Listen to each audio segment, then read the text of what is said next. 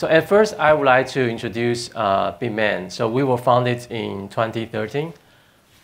We grew quite fast. Now we are 2,500 employees globally. We are one of the largest customers of TSMC. We are focusing on the cryptocurrency mining ASIC and also the AI ASIC. Right now, the latest crypto mining ASIC, we already use the 7nm processing technology of TSMC.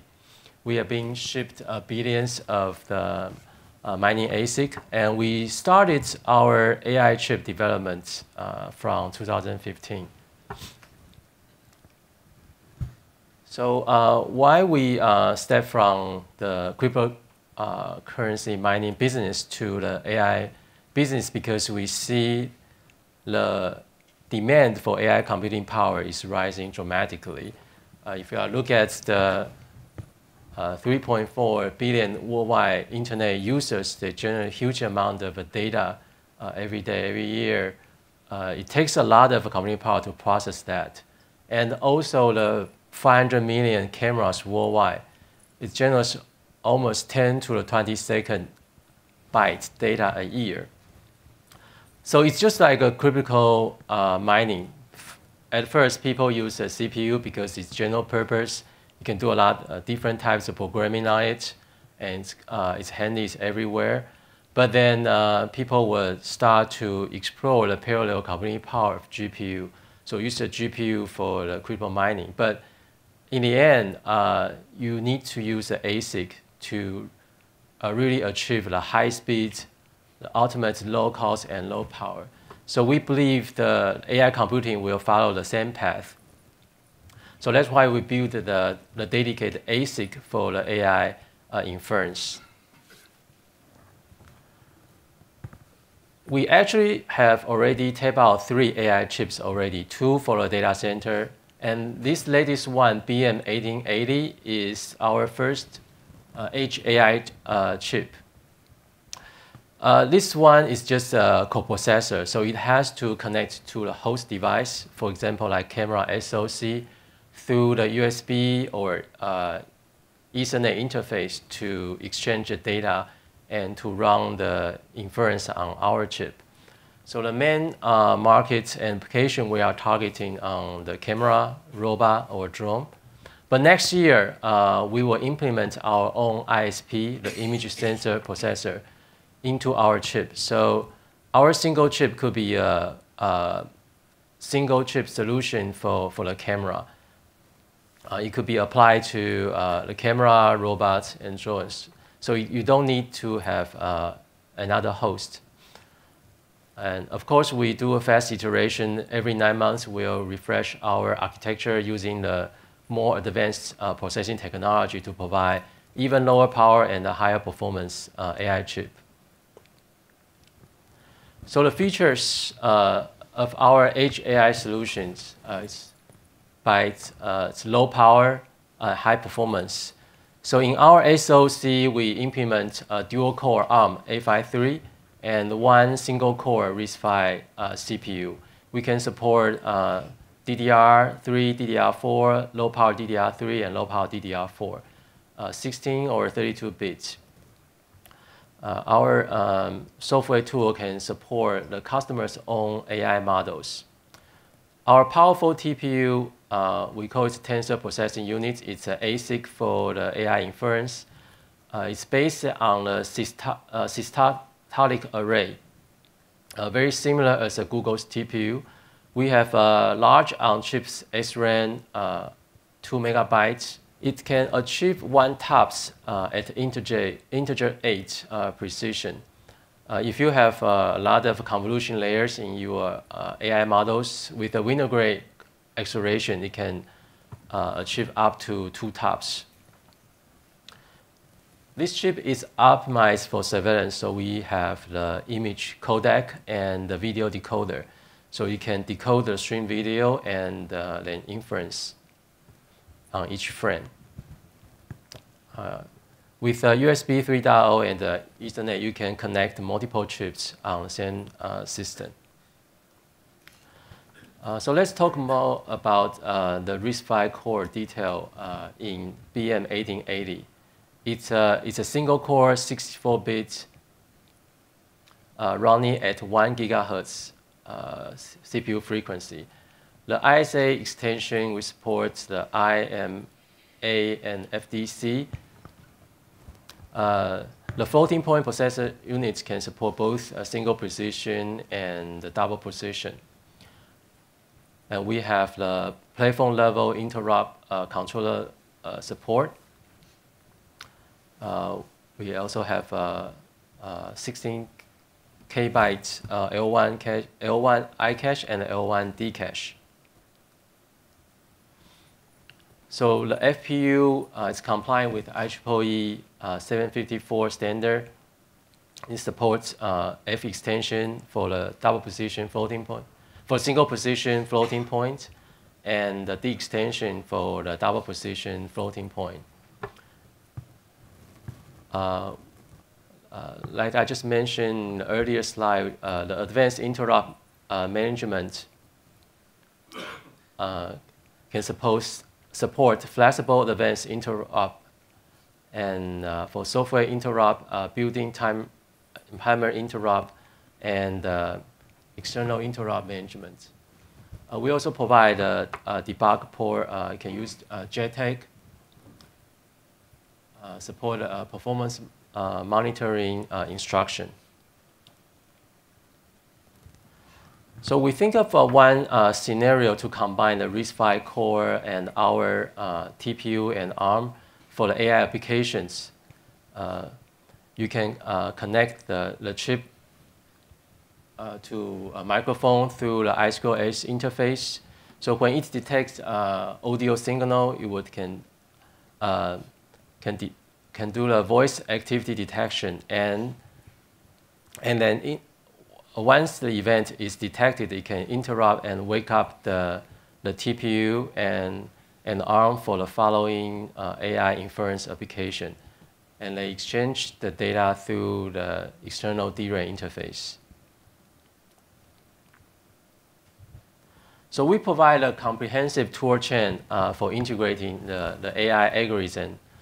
We can support multiple frameworks and models and layer operator.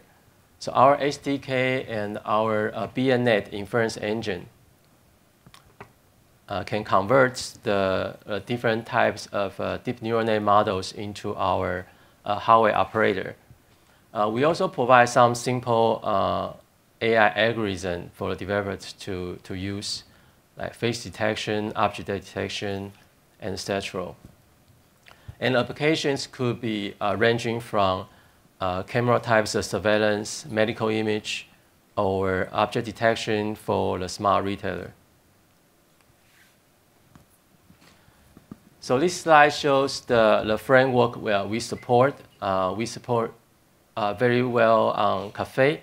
So we are working on the PyTorch support. The TensorFlow Lite support is ongoing. The layer operators, we support convolution, full connect, ReLU, activation, pooling, softmax, and etc. The CNN models we support are listed on the right, the AlexNet, GoogleNet, VGG16.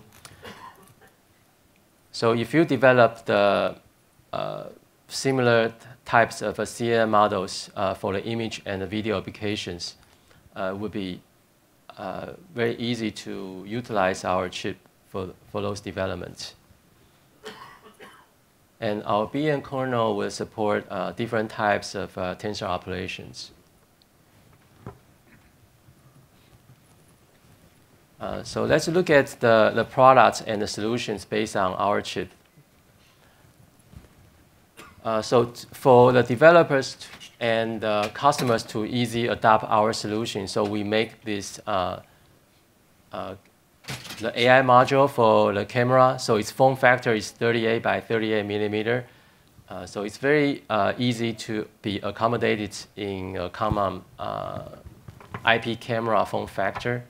It connects to the host camera system through a USB interface. So you can transfer the raw image data or the motion JPEG to the BM1880 and to do the inference. The typical power for this system, including the memory and the eMMC, it's around 2 watts.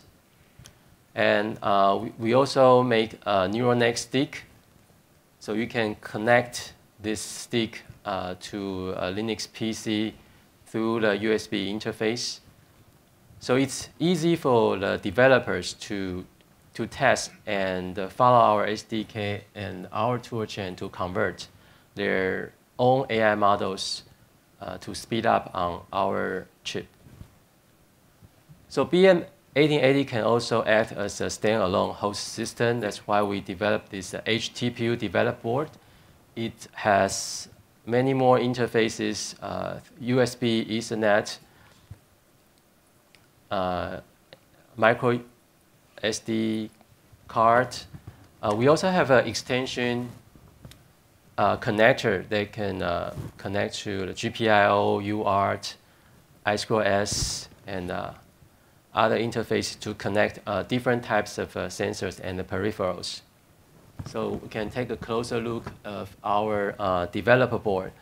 So our developer board is compliant to the 96 board. So 96 board is the largest community for the open developer board. So we can support more other connectors and the boards connecting to our developer board for more types of applications. We also have JTAG connectors for you to debug the RISC-V core and our TPU. So this developer board comes with 1 GB LPDDR4 and 8 GB eMMC. So that's the detail hardware specs for the H developer board.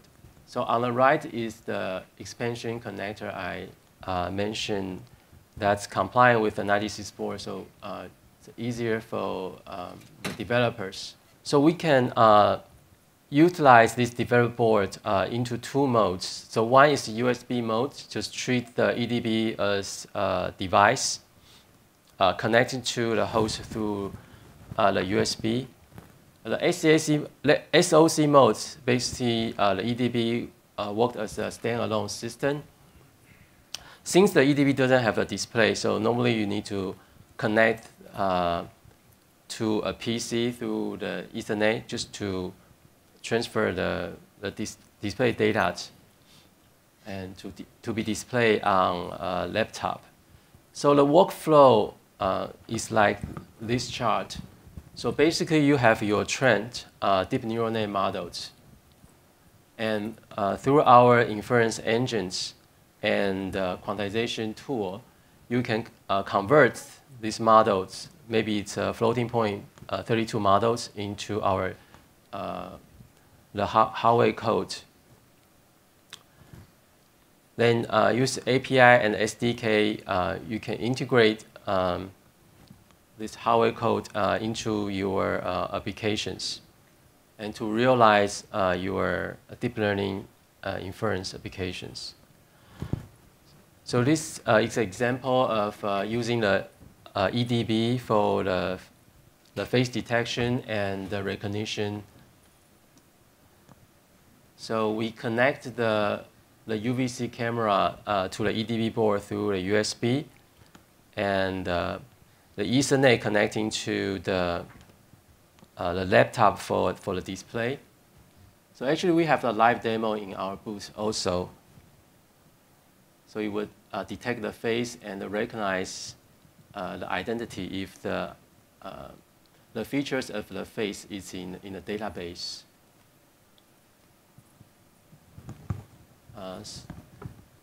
So we can also use the EDB for object detection application.